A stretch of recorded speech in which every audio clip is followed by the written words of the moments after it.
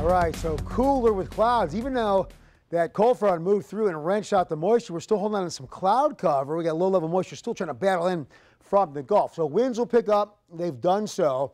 But another cold front later on in the week. So what happened today? 62. Okay, that's not too bad. That's almost 10 degrees below average. But with the winds, the cloud cover, that felt kind of nippy outside. We've been as high as 88 back in 1965. All right, here's our future temperatures. So look at this. Dropping into the 40s overnight. We lost a lot of moisture.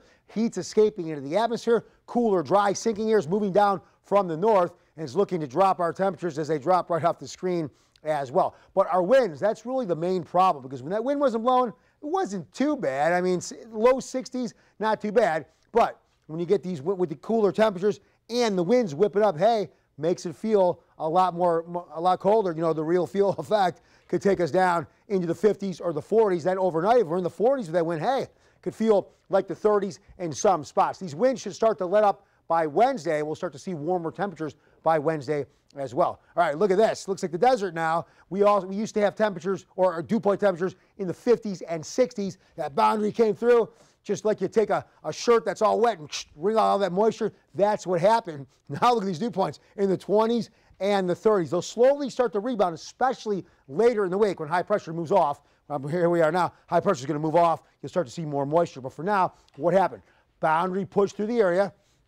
Cool, dry, sinking air moving in. We're seeing winds along the boundary and the winds moving from the north, hitting the coast. We're seeing some strong winds in the crossroads. Now, as I mentioned, the cool air will start to move off or be replaced by warmer air, but the winds will start to die down. Even though high pressure is moving into the area, hey, we're still holding on to some cloud cover, moisture moving in from a few different locations. Not going to allow for showers, though, for a couple of days with the high there. The high will start to move off, though, and when that happens, then we'll start to see more warm moisture out of the Gulf.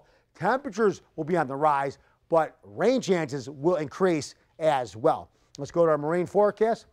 So 66 degrees for that water, slowly dropping down. Now seas will be 4 to 6, occasionally up to 8 feet. Now winds have been, they've downgraded enough, or they will, to not warrant a small craft advisory anymore, but still the bays will be on the choppy side. Be careful out there. So 50s this evening, overnight, getting close to that 40-degree mark. We'll be at 50, mostly cloudy, but dry. And then for tomorrow, 55 degrees with those winds, mostly cloudy.